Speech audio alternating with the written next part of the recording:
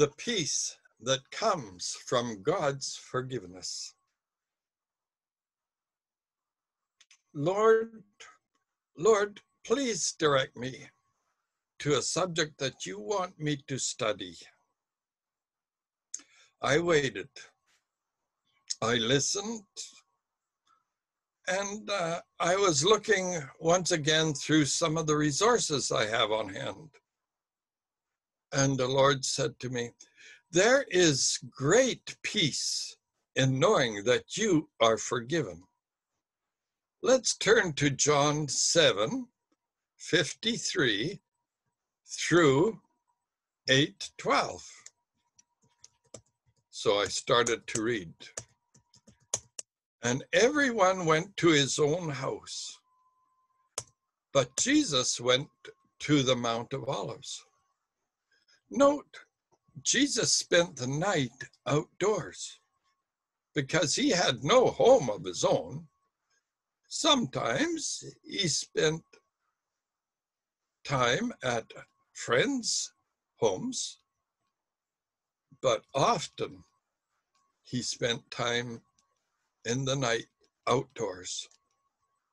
Now, early in the morning, he came again to the temple, and all the people came to him, and he sat down and he taught them.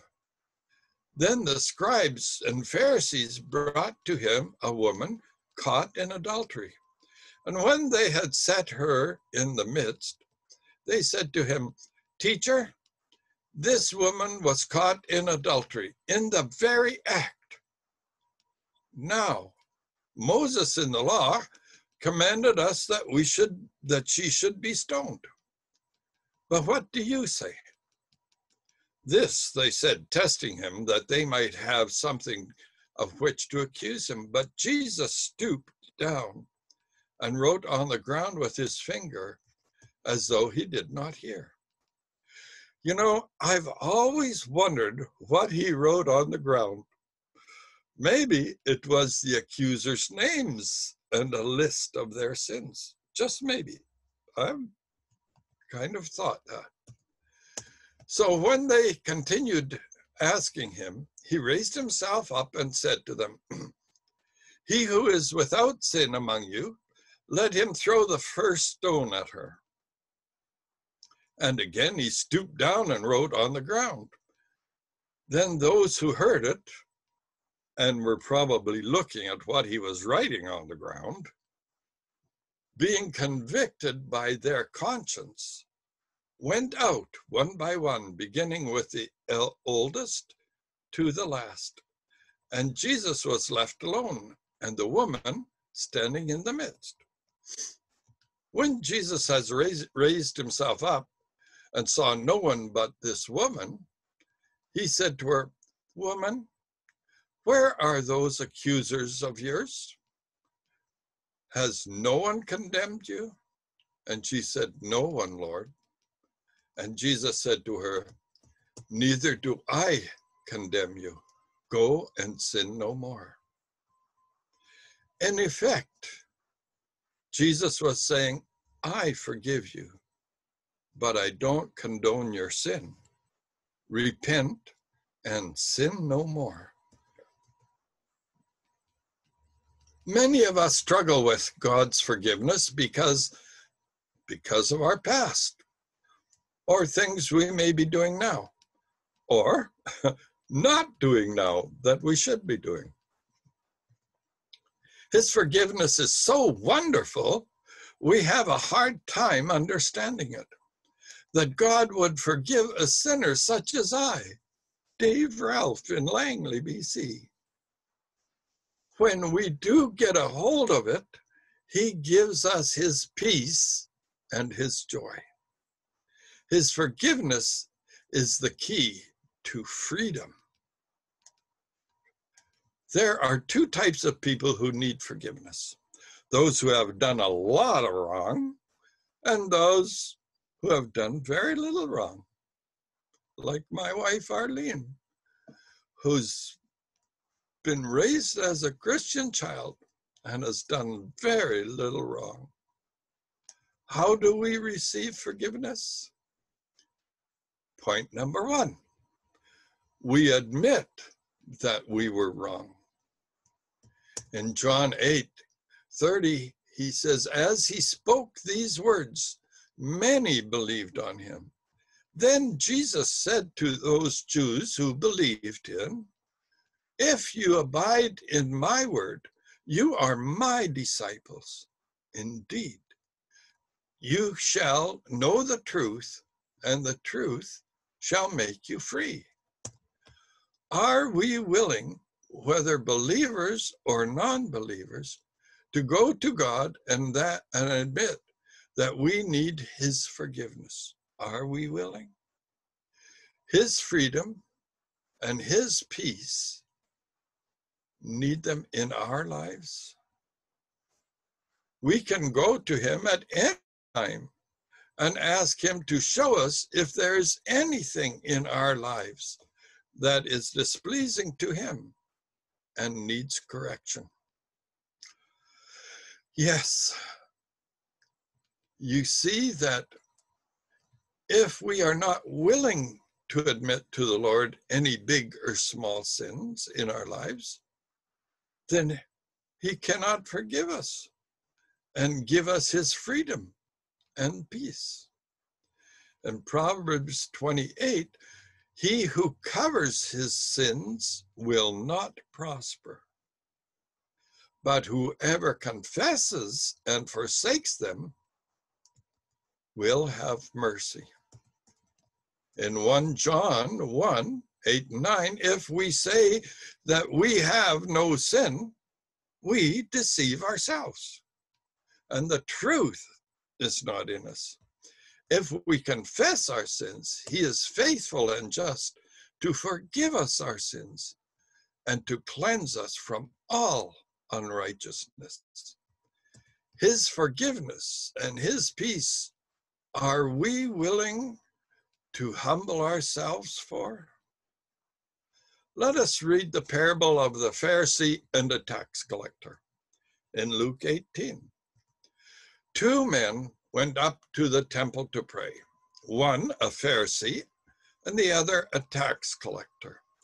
The Pharisee stood and prayed thus with himself, God, I thank you that I am not like other men, extortioners, unjust, adulterers, or even as this tax collector. I fast twice a week. I give tithes of all that I possess. The tax collector, standing afar off, would not so much as raise his eyes to heaven, but beat his breast, saying, God, be merciful to me, a sinner. I tell you, this man went down to his house justified, forgiven, rather than the other. For everyone who exalts himself will be humbled, and he who humbles himself will be exalted. Forgiven, the tax collector was forgiven, not because of good works, but because of a humble confession. So how do we receive forgiveness? Number 2, we accept full and free forgiveness. We accept it. In what we were reading about the woman, Jesus, the Son of God, the ruler of the universe, said to her, Woman, where are those accusers of yours? Has no one condemned you? She said, No one, Lord. And Jesus said to her, Neither do I condemn you. Go and sin no more. Yes, we were all sinners when we accepted Jesus as our Savior. But there may be areas in our lives that we still need to bring to him. In Romans 3:23, for all have sinned and come short of the glory of God, being justified freely by his grace through the redemption that is in Christ Jesus. Justified, a great word. We say it just as if I'd never sinned. Justified. We come to him in confession and faith.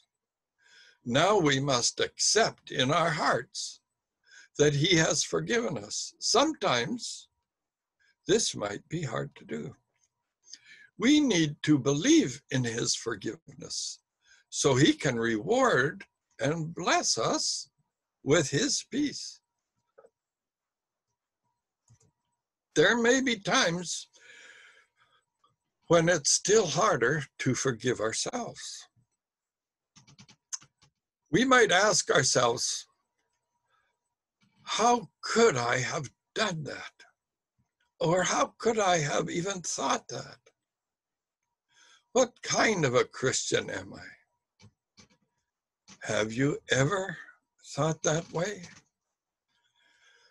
The chimes of time ring out the news, another day is through. Someone slipped and fell. Was that someone you? You may have longed for added strength, your courage to renew. Do not be disheartened, for I have news for you.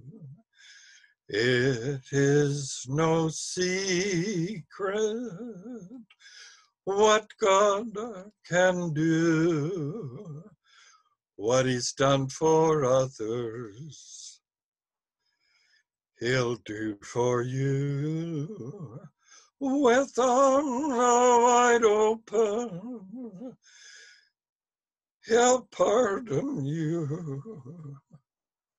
It is no secret what God can do. Let us read a few words of scripture together.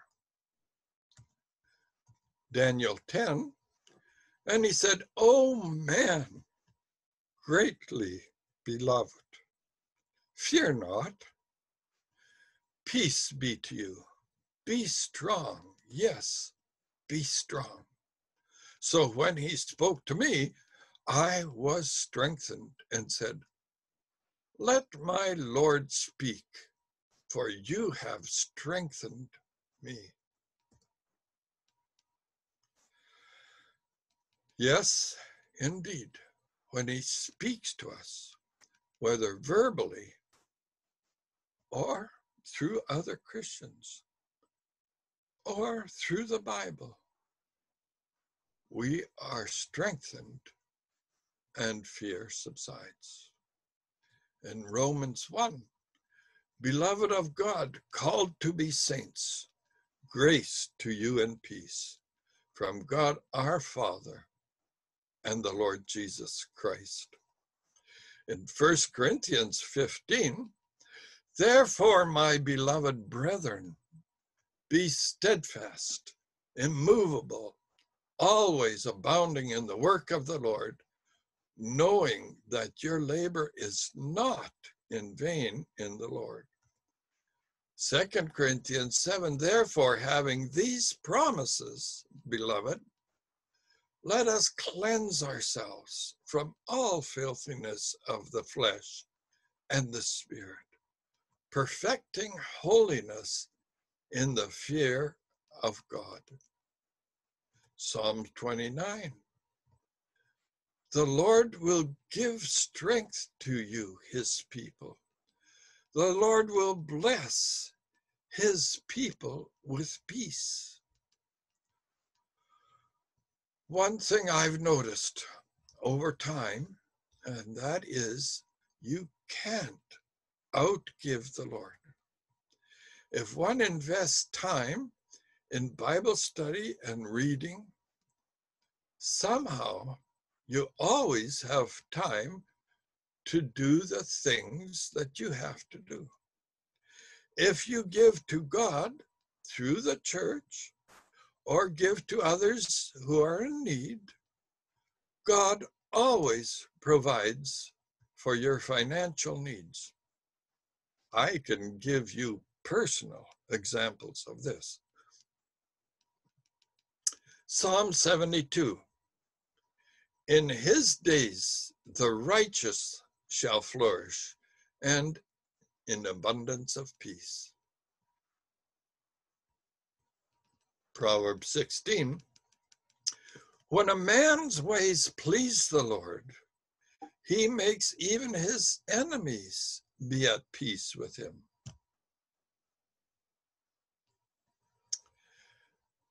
Isaiah 9. Of the increase of his government and peace, there will be no end.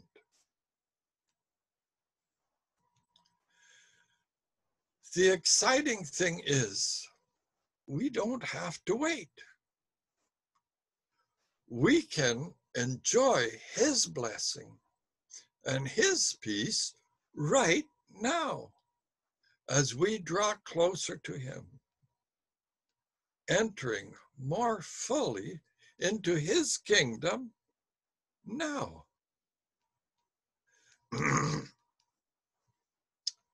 I challenge you, therefore, to get to know him better. I challenge you to spend time in his presence and therefore have his peace multiplied unto you.